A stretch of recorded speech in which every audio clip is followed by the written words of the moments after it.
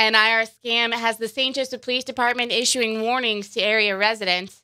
Basically, they're telling these people that they owe back taxes for one thing or another, and if those taxes are not paid, then the IRS will put a lien on their home or their property or something like that, and this matter can be resolved quickly if you'll just send in some money.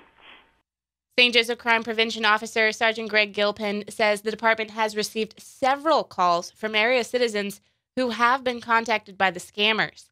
You just have no idea where these calls are coming from. I mean, it could be right here in town, or it could be clear across the country or some other part of the world. That's just the way it works, and you just have to be very leery and just don't even deal with them. Just hang up. Our sister station, Q Country 92.7, was also contacted by the IRS scammers who left this message on the Q Country hotline. I need you or your retained attorney of record to return the call. The issue at hand is extremely time sensitive. I am off